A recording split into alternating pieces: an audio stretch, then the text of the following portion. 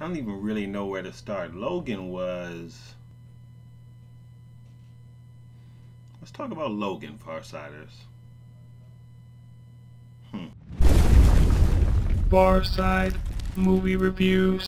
Alright, Farsiders, so let's get into Wolverine. Now, I do want to say before this starts, I need you guys to give me a little bit of leeway, a little bit of grace, because this review will likely be all over the place. Let me tell you something. Let me tell you why that is. My reviews are different sometimes, you guys. Sometimes you'll see me do a review and it'll be really technical, kind of by the numbers. Let's talk about the acting, let's talk about the directing, let's talk about the cinematography. And then other times it'll be all over the place. This one will likely be all over the place. Now here's why that is. You say, why is that, Al? Well, it's because I talk about movies the way that I want to talk about them at the time of the review. And the way I'm feeling at the time of the review is the way that I talk about the movies. Now, I'll admit it's not very systematic. And it might drive you nuts if you like somebody that works from a formula. But I found that I can't work well from a formula, so I just got to give it to you how it's feeling at the time. And there it is, ladies and gentlemen. I probably should have some notes, but I don't. And sometimes it comes out a hot mess, and sometimes it comes out great. Let's see what we get today from Logan's review. So this will be a non-spoiler review, you guys, which is the perfect time for me to insert that Anthony and I from Silver Screen Analysis will be doing a spoiler review tomorrow, 6 o'clock my time, Eastern Standard, 3 o'clock his time, in the beautiful state of California. Please make sure that you join us live on YouTube. This should be a lot of fun, you guys, and we'll really get into the movie there, and I'll try and be very careful here because I don't want to spoil anything for you in this film. So let's talk about a synopsis of this movie. So here's what's going on. Logan is in the future, and I believe it's a dystopian future. I'm not really sure about that, but it certainly looks like a dystopian future, and he is very different from the Wolverine that you recognize. He is much older. He's got a whole bunch of things going on emotionally. He is taking care of Professor X on the border in this kind of shanty town, really is what it is. And he comes across a young mutant that needs his help. The problem is this: he's trying to leave the life of Wolverine behind. He's done with that. He's Logan now. Just leave him alone. Just let him do life. He doesn't want anything to do with his past life. So he has to decide whether or not he's going to help this young mutant, which would likely draw him back into some things. And he really just wants to leave it alone. He's done, you guys. He's done. I'm done with the whole Wolverine thing. So that is a synopsis of this film. So you know what's interesting about this? This is a movie that is really story-driven. And it's a heck of a good story. But that's what makes Logan so powerful. And I think that's what will surprise a lot of you guys who go into this movie. I think you'll enjoy it. There's no question about that. Let's just put that out there right now.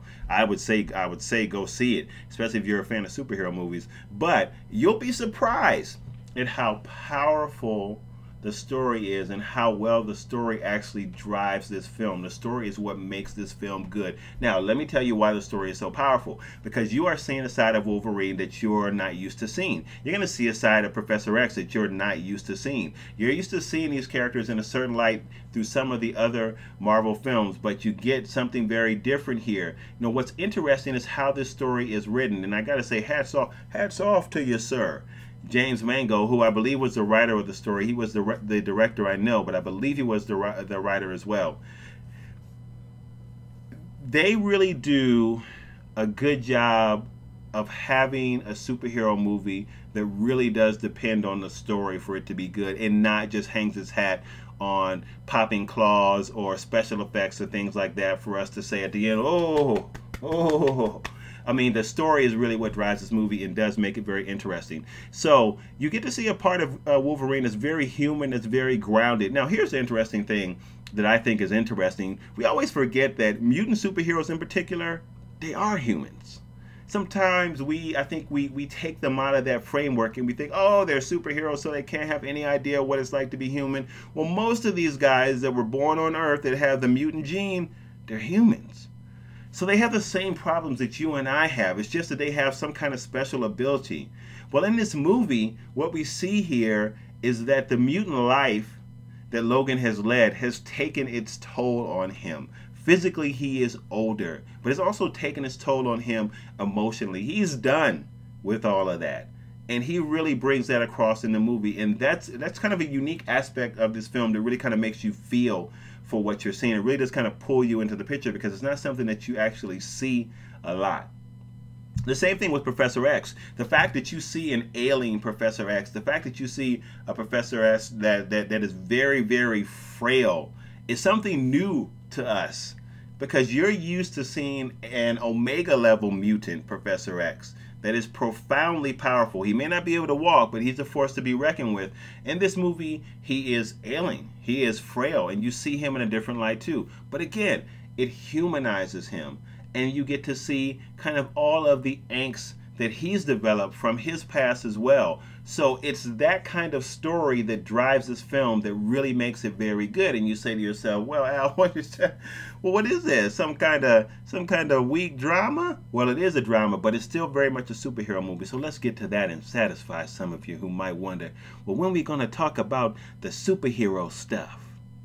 Guys, make no mistake, for anybody who wanted to see Wolverine kind of pop the claws and go to work, he goes to work in this movie. It is very raw, very I always want to use the word visceral, and I'm not even sure if it's the appropriate word, but it just sounds good. Very visceral. He gets to slicing and dicing in this movie. I mean, and you see some stuff going on. You got limbs flying and all kinds of stuff. So if you've ever really wanted to see Wolverine Unchained, oh, trust me, you get that in this movie. The action in this movie is unparalleled, and it's not CGI riddled, or at least it doesn't appear to be. I mean, you got good old-fashioned stunt work in this movie, through and through. And let me tell you, I mean, there are going to be some scenes in this movie where you're going to be like, ooh, when you see it. Because I was like, I mean, he gets down in this movie. So for everybody who has been waiting to see something like that, you will see that in Logan. So Logan is really a nice mix, you guys. It's really story-driven. The performances are really good, very strong in this movie. X-23, she does a really good job in this movie as well. Very powerful performance by her, given that through a large part of this movie, she does not have a lot of speaking parts. She's quiet, but her presence on the screen comes across very well, and it fits very well within the context of the story. So the performances are very good. The action in this film is dynamic. I mean, you will not be upset by that at all. And I thought the story in this film was pretty good also. There is a character in this film that feels a little bit expendable. I mean, people are saying that he was a plot device. I'm not even sure how he served in that purpose. I wasn't really sure why he was there. It'll be interesting to see what Anthony has to say about that tomorrow, too. I don't want to get too much into it because I don't want to spoil it. But I wasn't even sure why he was there. He was good, but I'm like, why is he here? And that bothers me in movies when people kind of have individuals that are there that don't really seem to serve a real purpose. It's okay if you're a plot device. I don't have any problem with that. But if you're there and you really don't bring anything to the movie, that bothers me. So anyway, we're going to talk about that tomorrow. So I'm curious to see Anthony's thoughts on this one character, and I can give you the name, of course, tomorrow. So, but I thought that the story was good. The one gripe I do have about the film,